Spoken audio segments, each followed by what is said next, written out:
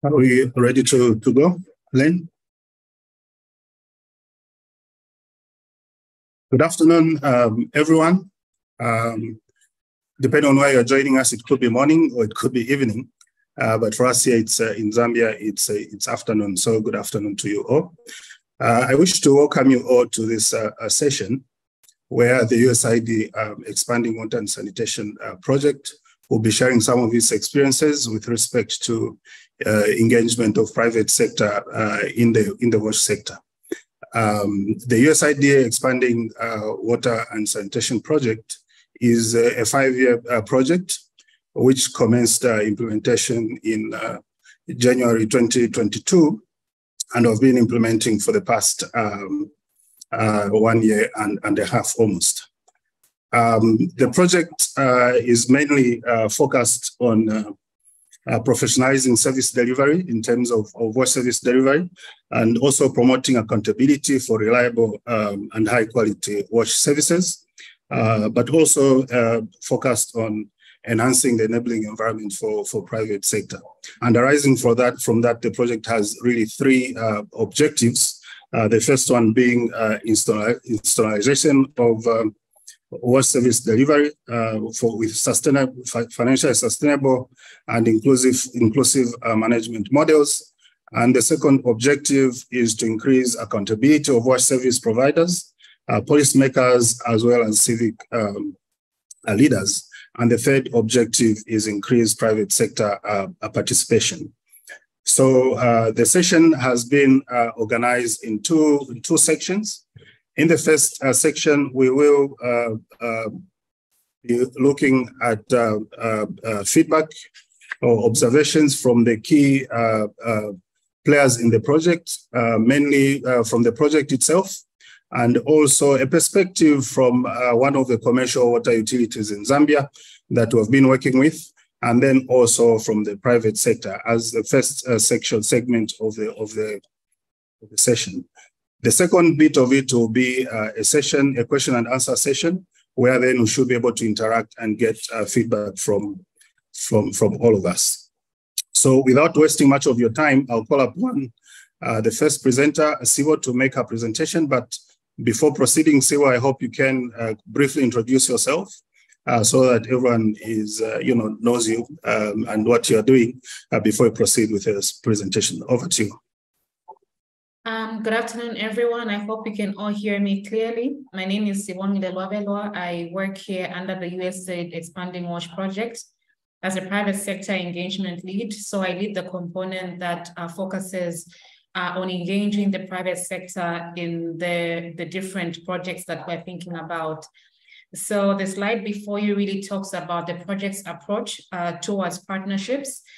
We have 2 components under this project, mainly investment and management partnerships. So under the management partnerships, really we're looking at getting private sector players to partner with the CUs in providing operation and maintenance services as well as service contracts. So this has more to do with the service delivery side.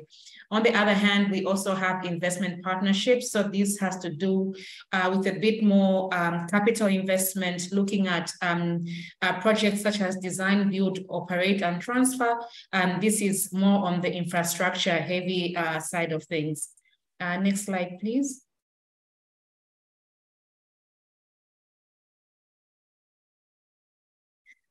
So the slide before you really talks about the approach that we have taken with commercial utilities who are the mandated service providers in Zambia for water and sanitation service provision with regards to how they can identify these potential investments.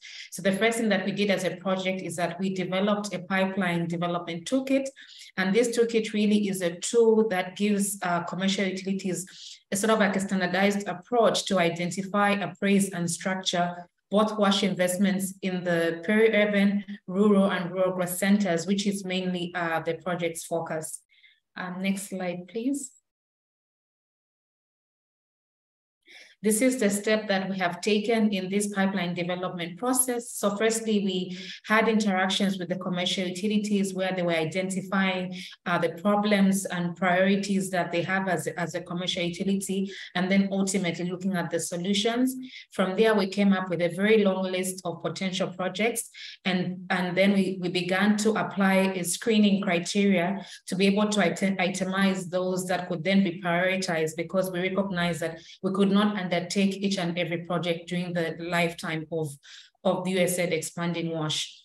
After that, we came up with a shorter list after this criteria was applied. So with the criteria, we looked at the financial feasibility of it. Was it speaking to social and economic considerations as well? Is it inclusive? Is it climate friendly? Those aspects. And then finally, we came up with a shorter list, and now we're in the process of developing a roadmap on how these transactions can then be taken to market. Next slide, please. These transactions were then presented at a forum that we call the Private Sector Engagement Forum. It's the first of its kind in the WASH space. And ideally, we presented these transactions there, but the PSE Forums are also meant to serve more than just a presentation of these transactions. They're also a space for clear and direct dialogue, deliberation, and information exchange between the private sector as well as other stakeholders that are relevant in the WASH space. It also gives the private sector and the commercial utilities an opportunity to know what opportunities are there in the market, as well as to build trust for potential collaboration and partnerships. Next slide, please. So basically, the diagram that you have before you is just talking about the main cornerstone of this private sector engagement forum. So looking at opportunities, building capacity, as well as ensuring that we build an enabling environment for water and sanitation service provision. So here we look at an analysis of business risk as well, which is on both the private sector and commercial utility side, as well as looking at policy and regulatory reform, because we understand that good policy is a benchmark for these partnerships to thrive. Next slide, please. So these are some of the next steps that we as a project are looking at. We are finalizing the tenders for the upcoming pilot projects that we mentioned earlier with the commercial utilities. So giving them that procurement support to be able to take these transactions to tender. We're also going to be looking at what other support we can consider in the next tranche. So we divided the transactions into two different tranches. So we're looking at some this year, and also we're considering some in the subsequent year. What is also key is that we'll be looking at advocacy and subsequent deliberation with a public-private dialogue forum on key enabling environment issues. So just to speak briefly, the public-private dialogue forum really is a presidential initiative. It's a forum that brings on board both the private sector and the relevant line ministries to ensure that we promote economic development. So it's co-chaired. There are different technical working groups in that dialogue forum, and they are co-chaired by the permanent secretary of a respective ministry, as well as the chief or the head of an association that particular ministry speaks to. And so we saw this as a really great opportunity to sort of like advocate for change with regards to tariffs in the WASH space, because if they're not attractive to the private sector, we may not be able to attract that. So this is a forum that we're using to have or to promote advocacy in the WASH space. Thank you so much. Thank you, Sibo. We'll quickly move on to the next presentation. Warren.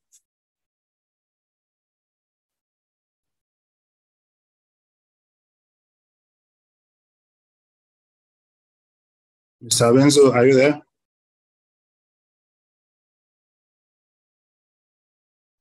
Yes, good afternoon, everyone. My name is Warren Habenzu. I work for Southern Water and Sanitation Company Limited, a CU, a commercial utility company that is based in the southern region of Zambia, where it's actually operating in 22 centers with a population of about 2.3 million that is servicing, and about 65,000 customers that it's actually servicing. Next slide. Next slide, please. So just to carry on from where Sibo actually ended, in this project as a focal point person, what happened is that during the pipeline development project, we were subjected to actually list the projects that we thought the private sector could actually come in and actually help out. So we actually narrowed the list to the projects that I'm going to actually present in the first slide. And one of the first projects that we thought the private sector could actually come in is the issue of improved fecal sludge management. And in this, we actually thought it wise that if the private sector could actually design, build, and transfer, operate and transfer the fecal sludge treatment plants, because you realize that the whole CU in the 22 centers that I've talked about, we only have one fecal sludge treatment plant, which does not actually suffice for the demand that is actually needed for us to be able to service the customer base that we have. So in here, we're seeing the tipping fees as some of the ways in which the private sector will be able to realize their investment, and also the issue of sale of treated sludge or manure. That is the end use that we realize that if the customers could actually look at that, because there's actually high demand for the treated manure. The second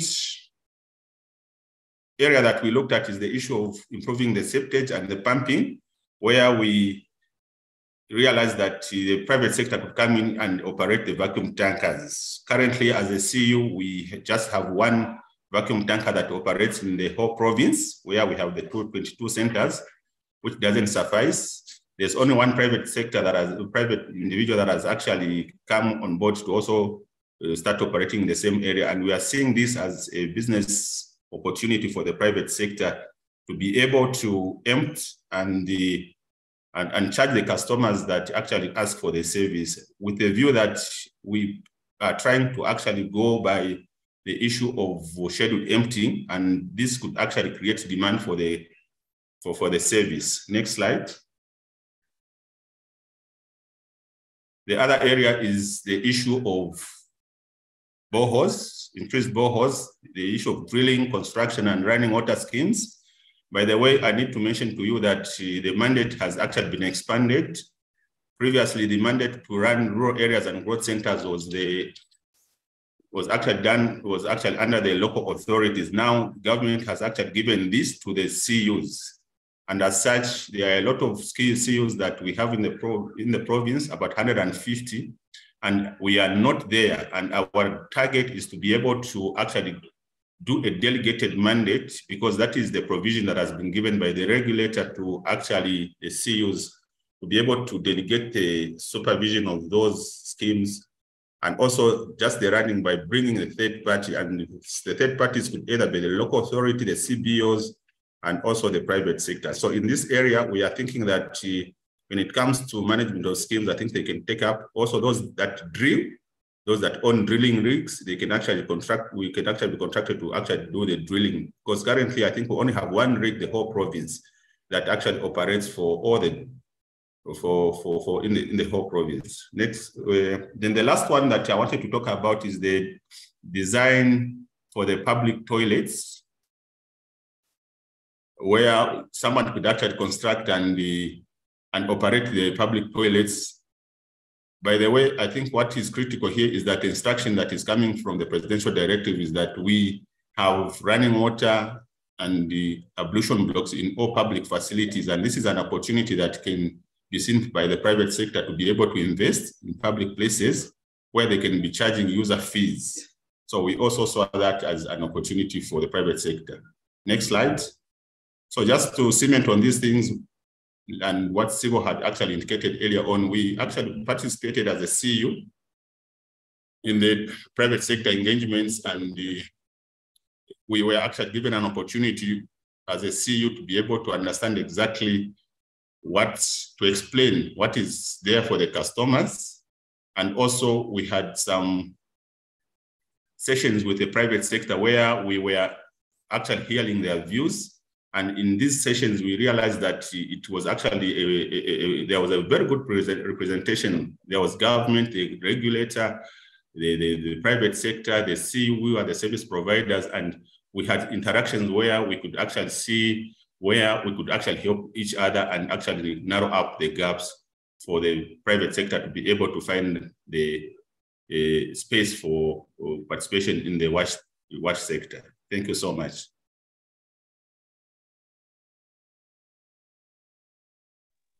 Thank you, Warren. I will we'll quickly move into Carmen's presentation. Please, over to you, Carmen. Thank you, George. Good afternoon. Hope you can hear me. My name is Carmen Brubaker. I'm one of the directors at Access Water, which is the private company in Zambia. And thanks to Sibo and Warren for setting the stage for the case study. I thought I could also provide some context that we have Zambia's Vision 2030 is that Zambia will be a middle income nation by 2030. And part of that is a mandated universal access to safe water. And there's provisions for private sector investment, which is what I'll be presenting on today. Next slide, please. Access Water, it's a private company. It operates like a social enterprise in Zambia. We registered in 2014 to provide water and sanitation solutions, mainly in Luapula province of Zambia. We began with manual borehole drilling and solar piped water construction activities, but we soon discovered that construction was not as much of a challenge as ongoing reliable service delivery. So our goal became to build a model that supplies communities with fee-paying but high-quality water service, and to prove that it can also be a viable business for the private sector. So we piloted our first system in 2015, and then we eventually signed an agreement with the commercial utility, that is Luapula Water and Sanitation, to install and operate rural piped water schemes in the growth centers. So to date, we have 32 piped water schemes and 174 hand pumps under management, serving over 120,000 people. Next slide, please. So Access Water provides two options for communities, and we engage them through a decision intelligence marketing program. So basically, we hear their challenges, offer a solution, and then set the correct expectation for long-term service. And we believe that this is what has led to success. The first option we provide is called hand pump insurance, or PIN, as you see on the right there. The community receives a monthly maintenance visit, an annual water quality test, and emergency response in case of a breakdown within 48 hours at no extra cost. So the community pays a fixed monthly fee equivalent to about $15 US for that service. And then the second option we offer is we provide a modular solar piped water service, which is accessed through a prepaid water meter, so similar to a utility. And then each tap is metered at a cost equivalent to about 50 US cents per cubic meter. Next slide, please. So in these pictures, you can see a typical metered access point on the right. And on the left, you can see the difference in water quality between what the community was accessing from the shallow wells and what they are able to access through the piped water system. So this piped water system is mostly automated. It includes water treatment and testing, token generation for the prepaid service, service level guarantees as regulated by the National Water Authority. And we also have like staff technicians on motorbikes who are deployed for monitoring and maintenance. Next slide, please. And then in these pictures, you can see a bit more detail into the, into the modular piped water system, which we have developed with our partner Water4. So on the left side, you'll see the inside of the water kiosk and the treatment and control boxes that are there. And then on the right, you can see what a typical system looks like. So including the kiosk, the solar panels on top, and then the pump box and borehole, which is then piped to the connections that you saw on the previous slide. Next slide, please. So in conclusion, I'll make a few comments on the innovations and opportunities from this private sector case study. Number one is that rural communities are able to pay for water, and they even take pride in being considered an equal partner in a business transaction rather than just a project beneficiary. Number two is that Access Water has been able to fully cover the cost of operation and maintenance, including some savings toward future capital maintenance costs from the local user fees. And then number three, we're piloting a fully integrated digital monitoring system in 2023 that will allow for several parameters, including a daily water balance and free chlorine residual that we can monitor remotely. So we expect that this will help reduce on our overall monitoring costs and increase our response time to any issues.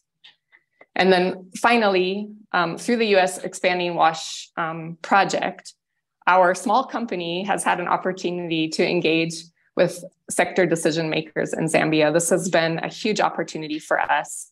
And through the summit and the private and sector engagement forum, our work has had a lot more visibility, and we've had a chance of collective learnings. So through this, we've been able to be matched with potential partners, and we're really looking forward to what we can accomplish together moving forward. So thank you so much. I'll hand back to our moderator. Thank you. Thank you so much, Carmen and the team for the wonderful presentations. Just checking if there are any questions, because now we're moving into the second segment of our session, which is discussions and questions. But obviously, if people are still thinking, maybe I could just seek some clarification from Carmen in terms of some of the challenges that you've faced in the past, and those that you think probably something could be done right now to ensure that your operations are improved.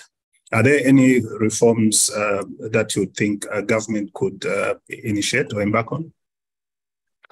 Yeah, thank you, George. We did have a chance to talk with the water regulator on water tariffs. And what we're looking at is being able to engage the community over time, because a lot of our costs are in dollars, and the kwacha tends to move up and down, which is how we're collecting our fees. So we've had a few discussions with the authority on that, to be able to have a process to talk about tariff caps. On the other side, the way that Zambia's Revenue Act is allocated now is that private sector customers would be required to pay tax on the water, whereas when it's being paid by the commercial utility or the services provided by the commercial utility, they don't. So we've been able to talk to the decision makers about that to make sure that it's fair and equitable for all of the customers who are accessing these services.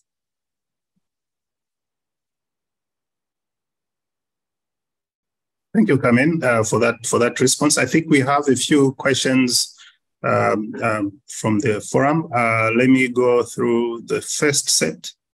Was RTI project working with all CUs or a few? So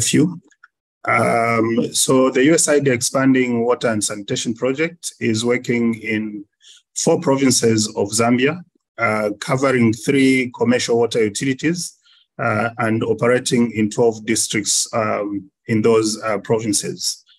So the project has only been working with 3 commercial utilities, but some of the benefits would definitely be shared with other CUs, because the project is actually working with the Ministry of Water Development and Sanitation.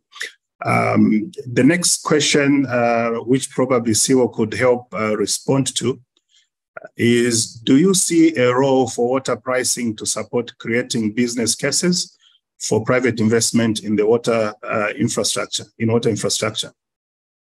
Thanks, Mr. Ndongwe. Definitely. I did allude to this in the presentation that a case for tariffs is very, very important because once we have tariffs that are able to cater for the cost of providing the service and a bit of markup, then it becomes attractive to the private sector. So I also mentioned that we are using the public-private dialogue forum as a space for advocacy in those matters that sort of inhibit or sort of like constrain making the sector attractive to the private sector. And yes, the price of water is one of those. So yes, it does have a role. Thank you. I think the next one is for Mr. Habenzo. Thank you, Siwo, for that response. I'll move on to the next question, and probably Warren and Carmen, I don't know who would come first. Maybe Warren could go first, and then Carmen could also provide some additions. The question is, how is the price of water and water infrastructure provision set? Interested, and this is in parentheses, interested either from the access perspective or from the utilities more broadly. So Warren could go first, and then Carmen could close up with a response.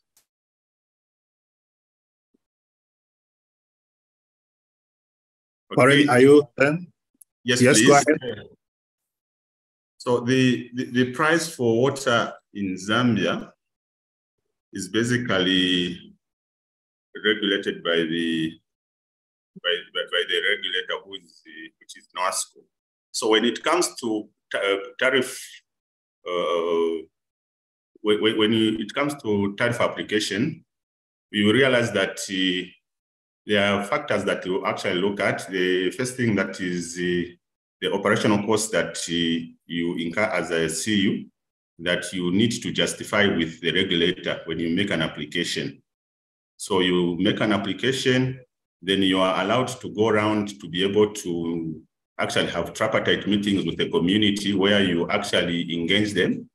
So based on the outcomes of the tripartite meetings that you have with the community, then you actually get your application with conditions that are attached, because you realize that you cannot just apply for a tariff without meeting certain conditions that are given by the regulator. For example, they'll tell you, you need to make sure that you put this in place. For example, your NRW is supposed to be at this, because you cannot pass the cost to the customer. So when that is done, and when it is actually looked at by the regulator, then it is approved for a period of about 3 years, which is consecutive. So basically, I think it is actually attached to the cost of investment that you do and how you run your business to make sure that you don't pass the cost to the consumer. Thank you, Warren. I think you have adequately answered. Maybe instead of going back to the same question, I'll ask her to respond to another very interesting question. Here goes, Carmen. How has the community managed to afford these services, especially that Luapula province where you operate is among the poorest in the country?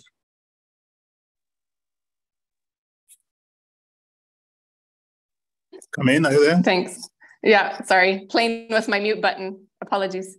Part of it is we're able to operate quite efficiently.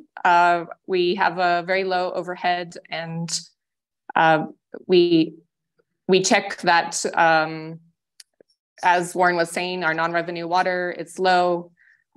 We have technicians on motorbikes who are able to monitor several systems. But what we're finding is that if you provide a valuable service, even people in low economic areas will be able to prioritize paying for that water. And sometimes maybe they're only paying, for 8 cubic meters for their tap for the month, but they're still able to use it for drinking, cooking, and we see that the consumption is going up over time. So we believe it's valuable, and I think that's the business plan to ensure that we continue to make it affordable and valuable for the end user. Thank you so much, Carmen. In the interest of time, I think we'll end here. I just want to thank everyone who participated, who joined us to listen in. And obviously, we're open to sharing more ideas and any other questions that people might have offline, and we could be able to give you some feedback and, of course, learn from the various experiences that we might have across from the various people who joined us. So thank you so much for joining us, and please enjoy the rest of the sessions today and the rest of the World Water Week. Thank you and bye.